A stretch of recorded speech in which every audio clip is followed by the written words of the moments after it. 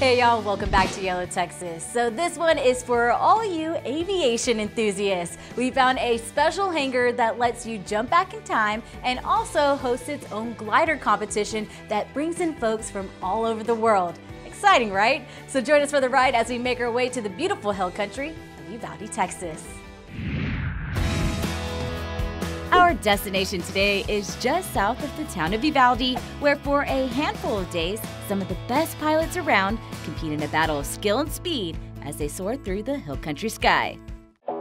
So if you're thinking to yourself, this doesn't look like your average recreational aircraft, that's because it isn't. This aircraft right behind me is called a glider, and as you can see, the most obvious difference has got to be this honking huge wingspan. But the biggest difference of them all has got to be right up front. Y'all, there is no engine in here. What? Now, I'm no pilot, so to help fill in the gaps, I met up with Assistant City Manager Joe and glider contestant Conrad. AC, welcome to YOLO Texas, to Uvalde, Texas. Now let me present you with this t-shirt to welcome to Uvalde Garner Airport. Thank you so much. I'm gonna fit in, kind of. How does a national competition, a soaring glider competition, come out to Uvalde, Texas of all places? One thing they're really known for here in our airport, in our area in general, is the thermos. These guys work by the thermals. That's the only thing that powers their gliders. Yeah. So worldwide, we're known for great thermals in our area. So Conrad, I'm going to switch this over to you because you're actually flying in the competition and you know a thing or two about, gliders, and I don't. A glider is a very efficient aircraft. It's extremely aerodynamic and it does not have a motor. So the glider is towed aloft by a tow plane, typically a general aviation aircraft that has a good power to weight ratio, tows the glider up to 2,000 feet, and then from there they're let loose to fly for another 6 hours without a drop of gas. We're using the heating of the Earth's surface to provide power. So what we look for, you may see a dust devil or something on the ground. A dust devil is the start of a thermal. A thermal is just rising hot air. We're looking for all sorts of signs to figure out where that rising hot air is. Competition is for speed and distance. Hiya, it's happening. The planes right now are getting prepared to take off, but the way that this all works is that a tow plane will take them down the runway, and then after that, it's up to them to find enough rising air to get them to the bottom of the clouds. Y'all, this is blowing my mind, and I cannot wait to see this all right in front of my eyes.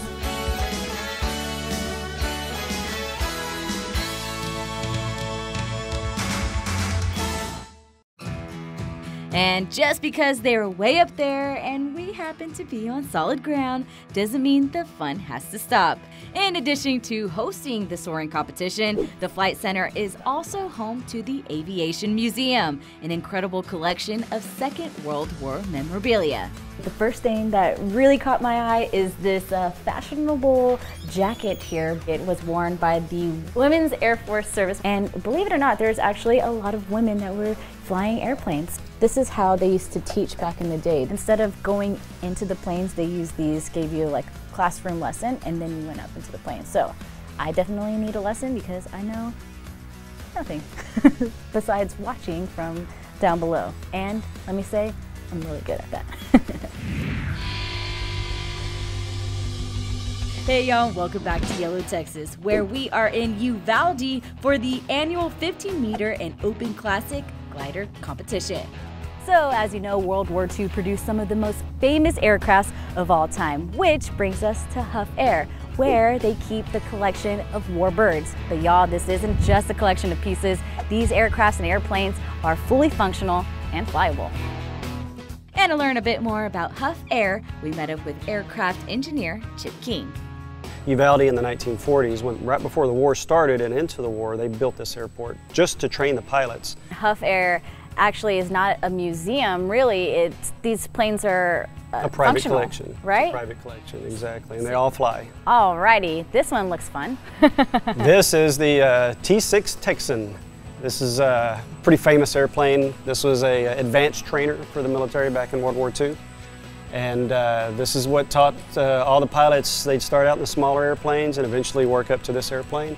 I mean, I've seen it in movies, but it's still just so, you know, just kind of mind-blowing and impressive just to hear about it and to see it in person. To see it, yeah. It's massive, it's massive. It is a massive airplane. Oh my goodness gracious. But what I do see over here too is the name of this one. Misancha. Misancha. Misancha, yeah. It's the other woman. It's this can happen when you have airplanes like this. It becomes the other woman for a while. Yeah, I love it. On the weekends for sure. It has character, I love it. It has character, it has character. And with just a little while longer before the first of the gliders land, we found a place to eat and grab a beer at a restaurant that pays homage to a certain era that put this airfield on the map. So this is the Hangar 6, a great place to eat. But what makes this place so special is that it's a cool little throwback to the old training airfields from back in the day. Inside you'll find fun retro decor that matches the historic vibe, with a tasty looking menu and a list full of draft beer. I think I'm ready to order. What can I get for you? So I hear that the shrimp tacos are to die for? Yes, they're the way to go. All right, sold. Gosh, it looks so good. Well, I hope you enjoy. Let me know how it goes. I'll be back to check on you. Thank you, thank you. And I'm going in for the kill.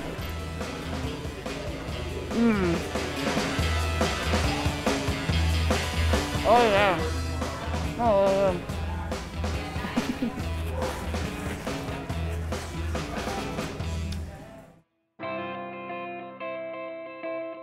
And after a long day riding the winds, not to mention traveling over 300 miles of Texas skies, it was time for the competitors to finally make their way home.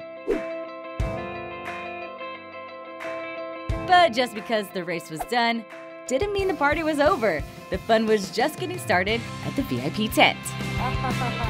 Uvalde is we call it the Soar spot of Texas, S-O-A-R. I like that, this Soar spot of Texas. And Uvalde has some of the best soaring conditions in the world. And Uvalde is like very welcoming. I'm from a small town, so being in a small town, it feels like home to me. Overall, you cannot beat Uvalde's hospitality, but with an event like this, you cannot help but appreciate what's right in front of you. Planning your own trip to Uvalde, Texas? Get more ideas of places to visit at visituvalde.com.